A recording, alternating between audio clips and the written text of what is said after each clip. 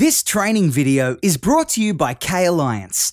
K-Alliance provides high-quality instructor-led training videos for desktop, IT, and soft skills. Visit us online at www.kalliance.com to sign up for your free 7-day trial.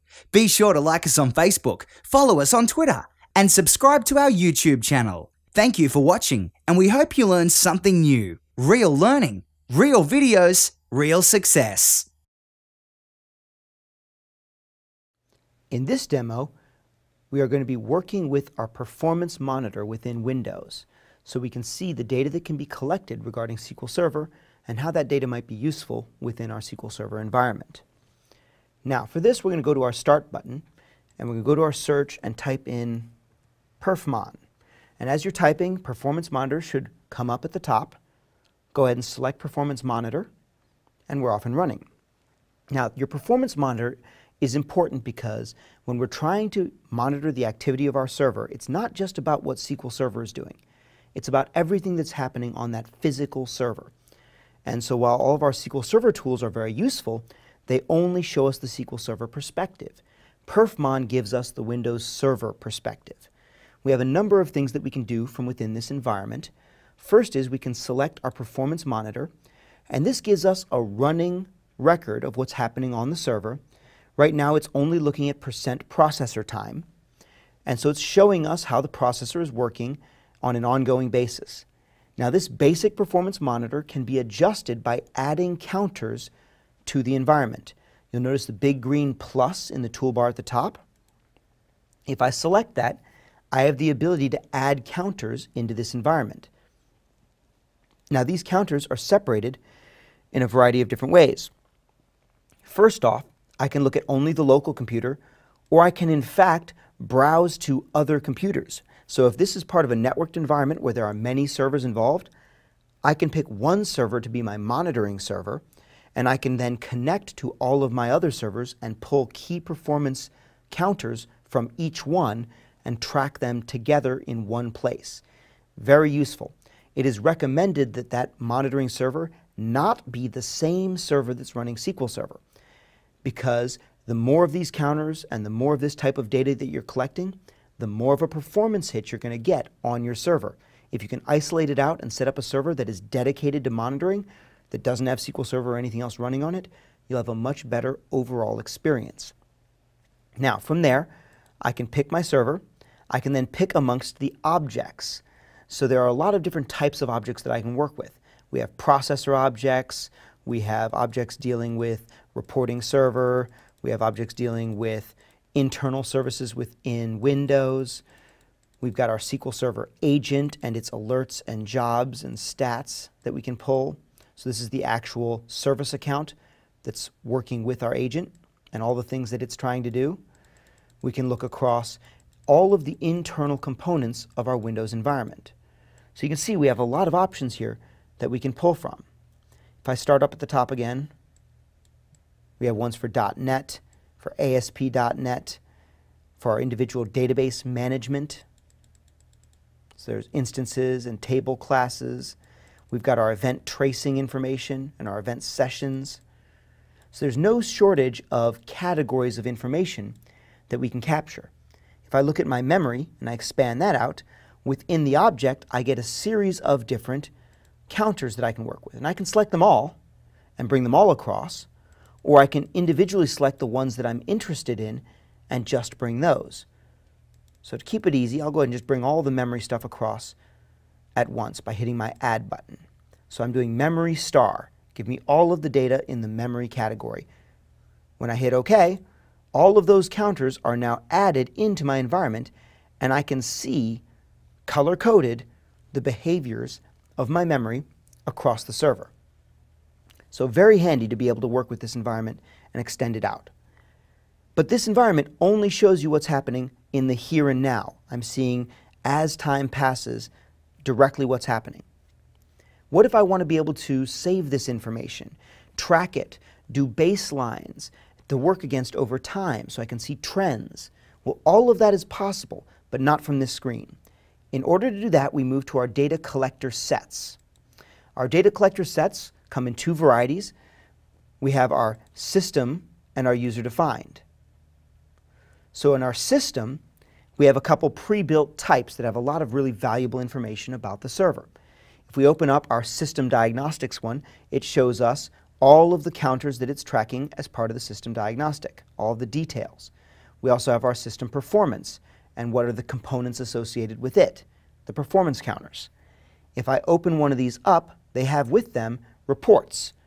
So the details of them are here, what are the components associated with them, but the reports with them are built down below. So I could go into my system reports or my diagnostic reports, but they require that these have been run. So we look at the storage system, and when I'm ready to look at the performance, I can right-click on my system performance and hit Start. This will launch this particular data collection set, which will now build a new report about the performance of my server as it's going. Now, the longer you let this run, the more data you'll have and the richer that data will be. So we'll give that a moment to run. I could also go ahead and start my diagnostic one as well. And that's going to set a report inside of our diagnostics. So now I have both of those running and capturing information. While those are collecting, it doesn't want them both running at the same time. That's fine. We'll start the other one in a moment. So while we have that running, we'll look at a few other pieces. When we come under our user-defined, we're able to build our own data collector sets, and those will build their own reports under our user-defined. You'll also notice that we have event trace sessions and the startup of our event trace sessions. So these tie back to that SQL Server event trace model. So we have the ability to manage new event trace sessions in here as well. So I can build data collector sets that are types of trace sessions.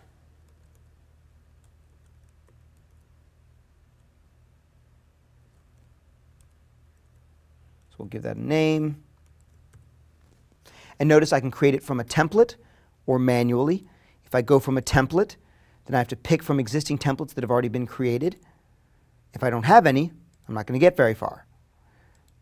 So we'll come in and we'll do a different one that's going to be based on manual.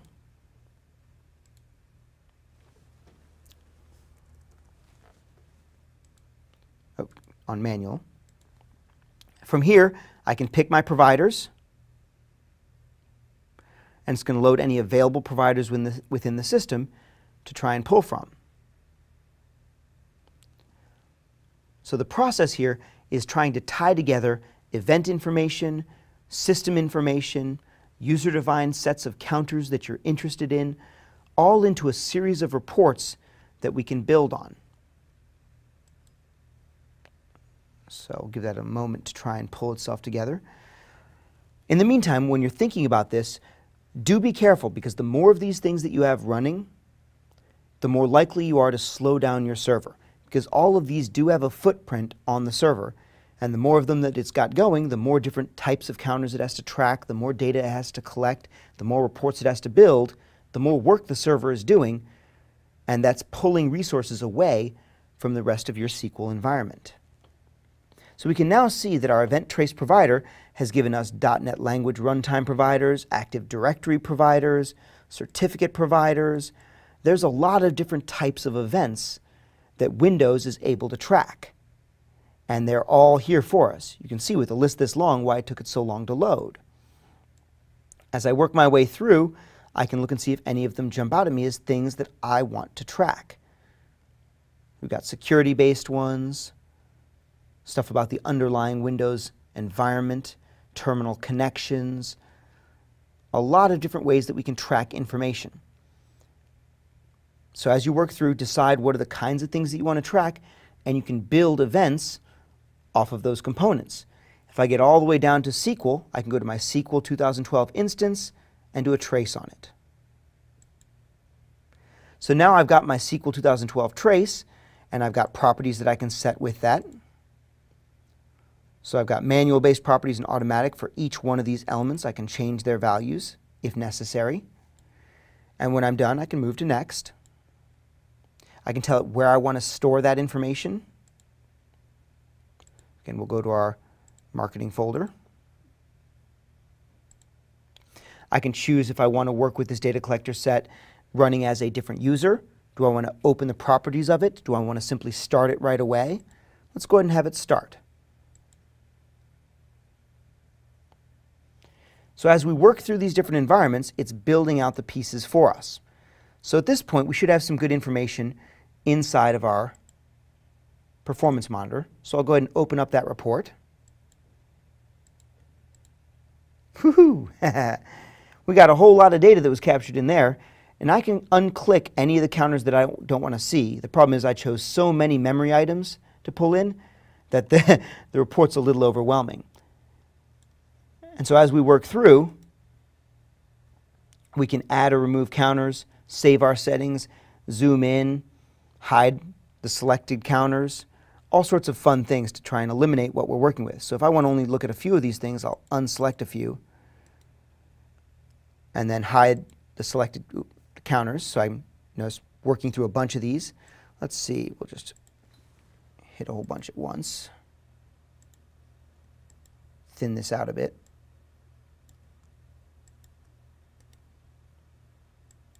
There we go. So we're slowly reducing the burden of on our eyes.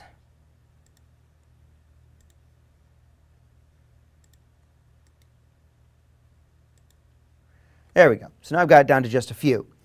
And the idea here is I can add them and remove them again as necessary, but it's tracking the actual information that was going on during the report run so I can see the detailed information. This is the way these counters work. You add them in, you build these reports, these become your baselines so you can track all sorts of interesting information about what's happening from the server perspective. Now, as we were saying, these are your system-based ones, and there's one for performance and one for diagnostics. We can also build our user-defined ones. These are all data collector sets. We have different ones like our basic that we can build in. Or if I wanted to, I could build one based on performance. So we'll do a couple. That's fine.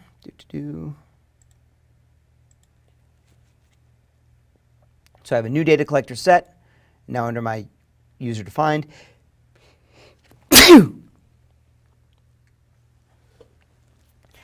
Now under my user-defined, I have the ability to look at the performance counter, the configurations. Again, this is the details of the set. As it runs, it starts collecting new information for a report, which I can then pull up, and it collects the data that's been gathered so far and generates the report for me to work from. So all these give me the ability to track interesting information about my server, whether it's the built-in system ones, whether it's user-defined ones, whether it's event trace data. All of these are at my fingertips, and I can build them to run over time. I can apply schedules to them. And this is very important because this is how we do our baseline and our trend tracking. As these things build up, if I'm running them daily, weekly, monthly, whatever your pattern is, it gives us the ability to look across time and see how things changed. And so now I'm looking at the basic set of information within this environment, and again, I can decide which things I want to look at any given time. We've got a lot of CPU processor stuff built into this. So we had one that we did that was memory. This one was more CPU based. And I can actually move across this, and it tells me what each one of these counters is when I mouse over it, as well as some of the basic information that's associated with it. So you don't have to rely on what's down below. I can directly interact with the graphic as needed. We hope you enjoyed this preview video. Please click on the like button below if you did, and subscribe to our YouTube channel. Be sure to visit us at www.kalliance.com to sign up for your free 7-day trial today. You could learn a lot in a week.